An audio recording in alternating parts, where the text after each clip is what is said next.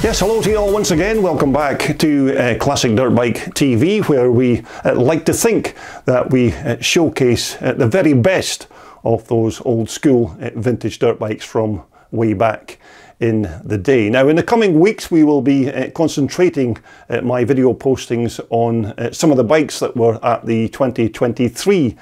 Telford Classic Dirt Bike Show. And if you didn't manage to make the show this year, then hopefully by subscribing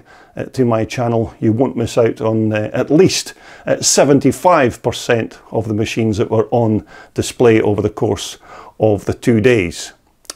So let's jump into our next video from Telford, and in this next posting we're going to take a look at a couple of bikes belonging to Ex Kramer works rider Keith Ree, and we'll also be taking a look at a lovely CCM that was built by Jem Parker. So without any further delay, let's jump straight into the video and take a look at our first machine. Okay, so first up we're going to take a look at Keith Ree's lovely 1978 440 Micro twin choker, and this is yet another machine that's been fully prepped by Keith, who in the past has restored quite a few of these old school dirt bikes. And looking at the condition of this 440, it certainly looks like a lot of time and effort has been lavished on this bike to get it looking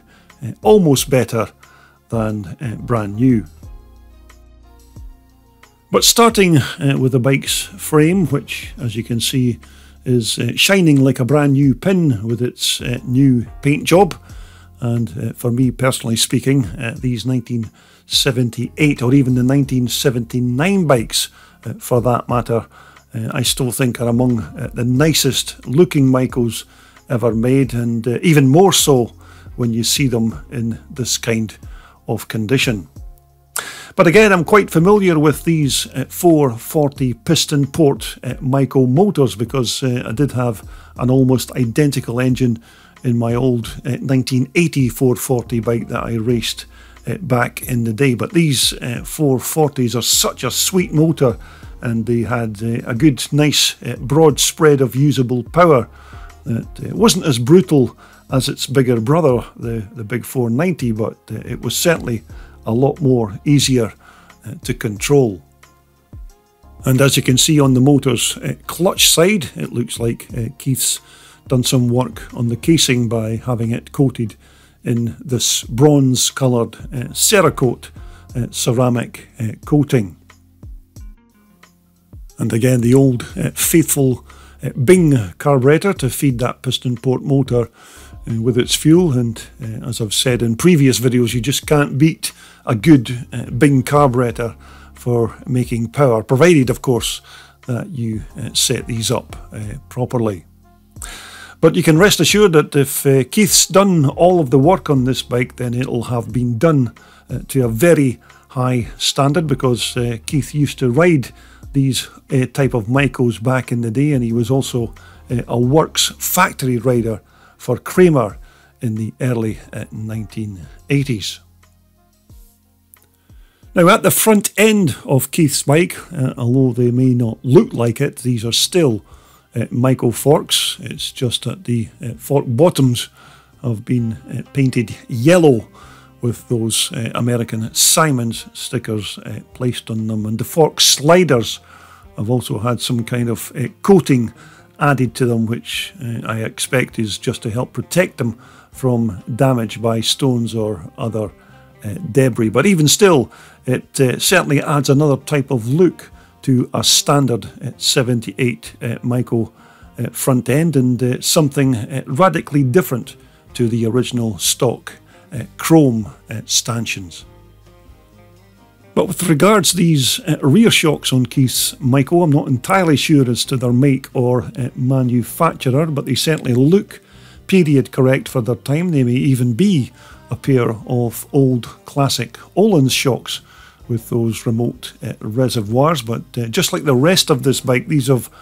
also undergone a full refurbishment process when Keith did the rest of the bike.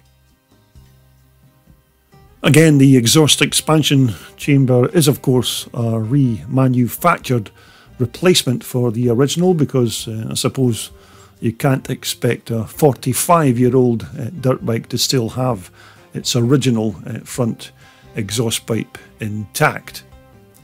But certainly this rear tailpipe is the correct part for this bike, but then again, these tailpipes never seem to suffer the same abuse as their front mounted counterparts. Although I have to say that of all the many fine off-road bikes that Michael manufactured during the 1970s, these 78s and even the 79 models were not only popular choices for many riders at that time, they also sold in their thousands in those years, because they had a superb engine in that piston port two-stroke 440 power plant, and of course that steel chassis was both very strong and handled superbly. But this is just one of two bikes that Keith had up for sale over the course of the weekend, and although this 1978 bike is maybe not fully original, it's certainly been refurbished to a very high standard, and it would make a great addition to somebody's classic bike collection, or even if you were looking for a decent twin shocker to have a go at racing, then this 440 would make a perfect starter bike, because as I said, it did have a sweet two-stroke engine with an agile chassis to match. So this was Keith's other bike that he had up for sale at Telford, and this time it's his big Honda CR500 Evolution bike, a real man's machine, these Evo 500s, and certainly not the sort of machine for just a bit of a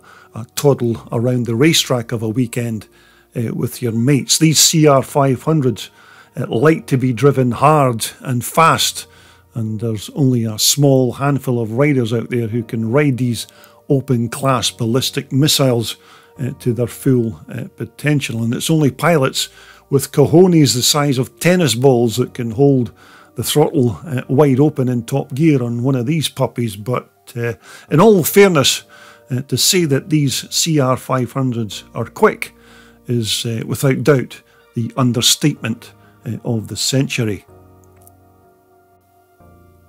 Now, I never actually managed to get any information from Keith about this bike on the day that I grabbed these video clips and pictures, although it looks like that it could be a 1990 or even a 91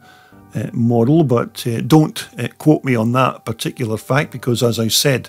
I was never given that information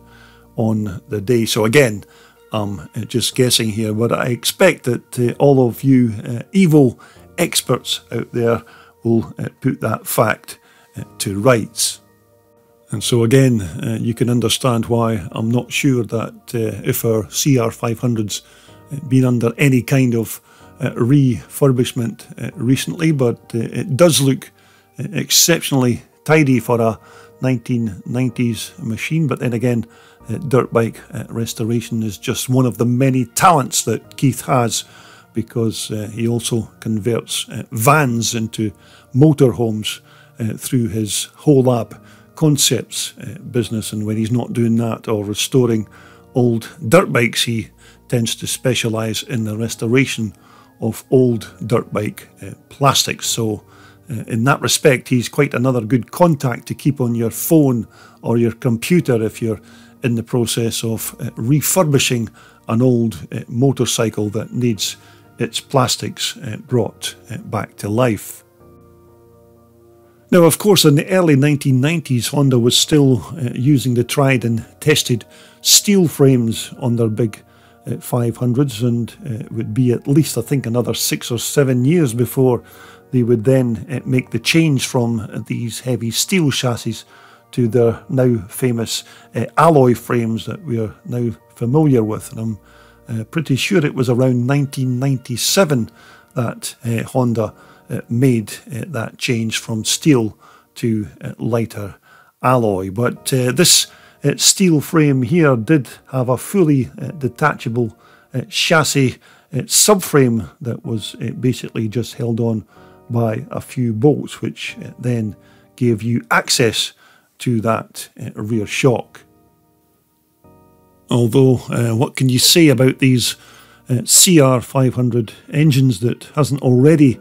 been said? But it was certainly a single cylinder two-stroke liquid cooled engine that in stock trim, as I remember, had a bore of around 89mm and a stroke of usually 79mm as well. And it's said that these big CR500s pumped out around the 64 horsepower mark, but some riders would even say that it was more than that,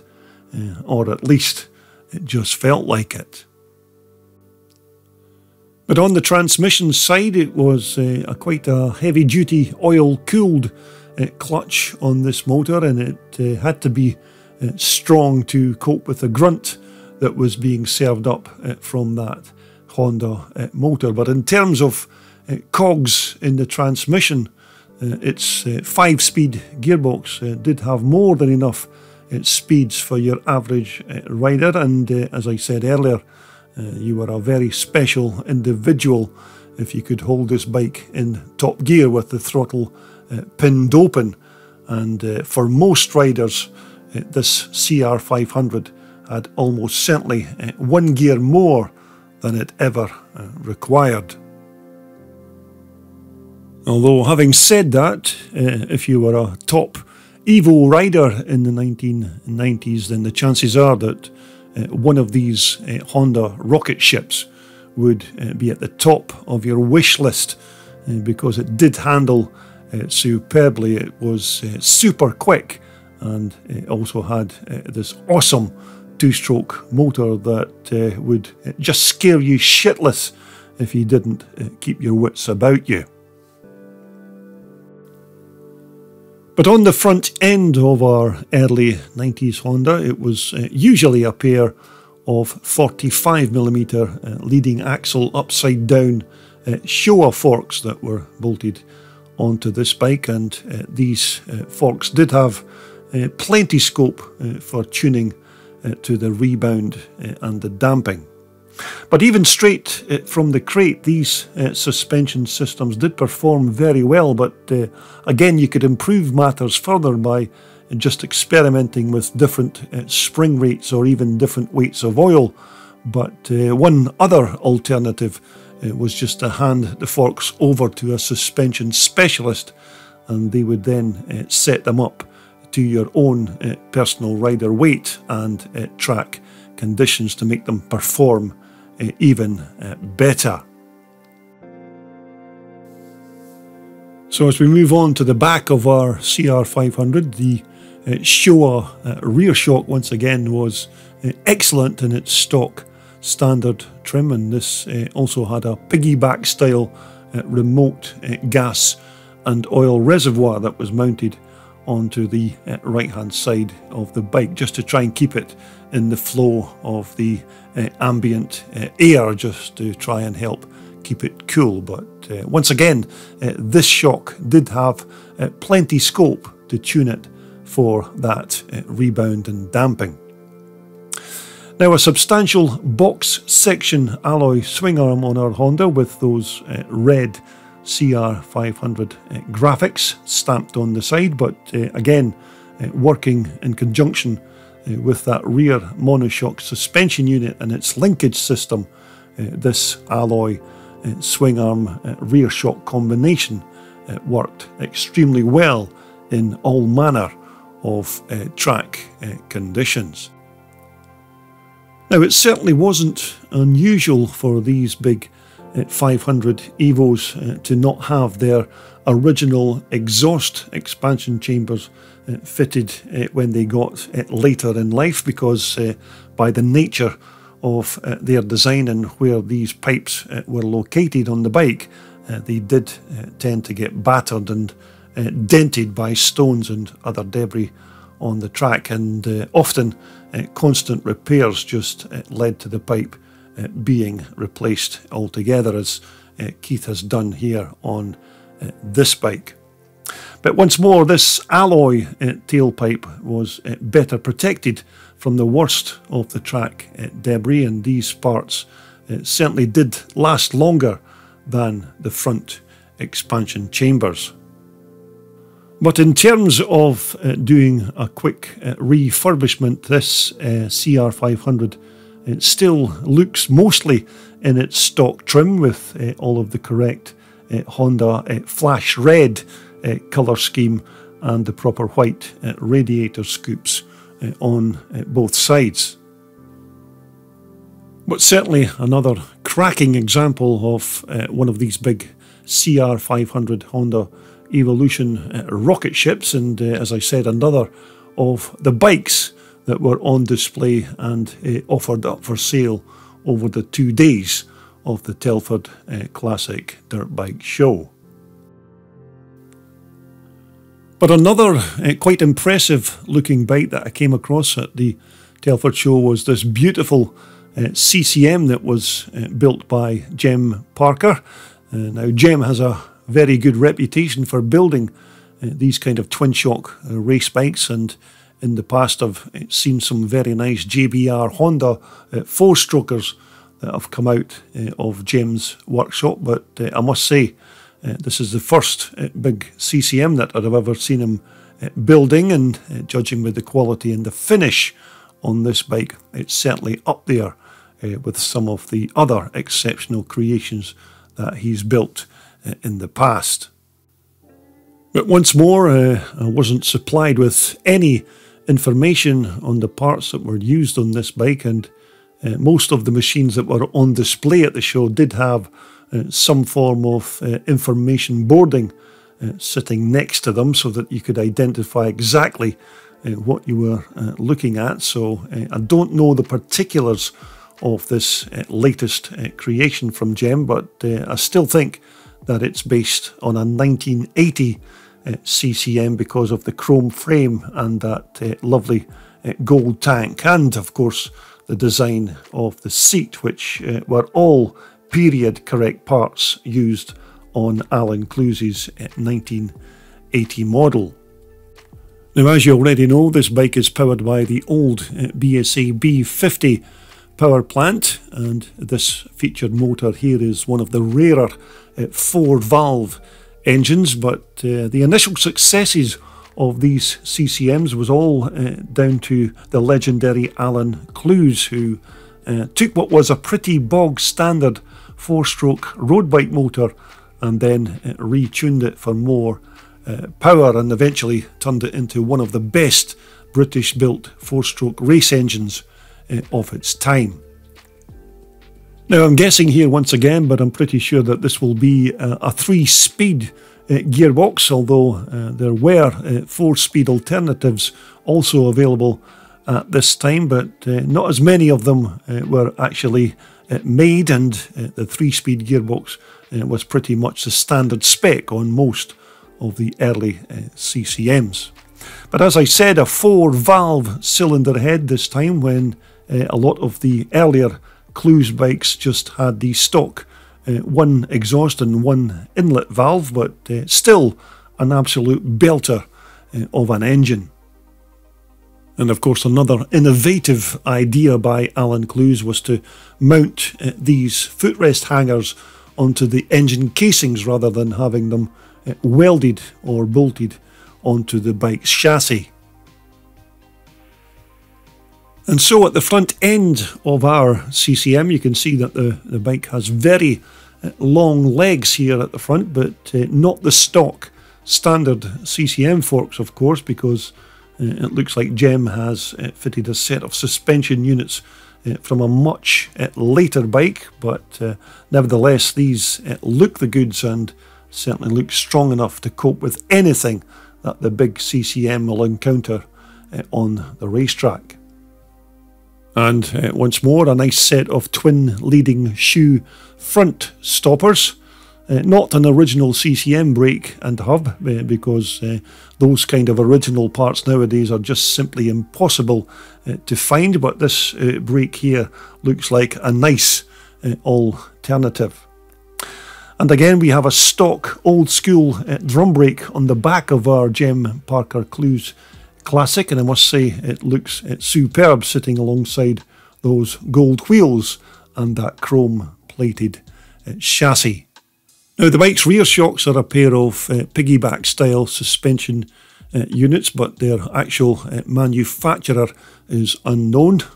But you can also see that short stubby exhaust pipe sticking out there from the right hand side of the engine that gave you that unmistakable CCM grille when that 4-valve motor got fired into life. But again, I have to say, another absolute belter of a bike from the Jem Parker workshop, and whether this bike was actually built for a customer or being just offered for sale on the day, I'm not entirely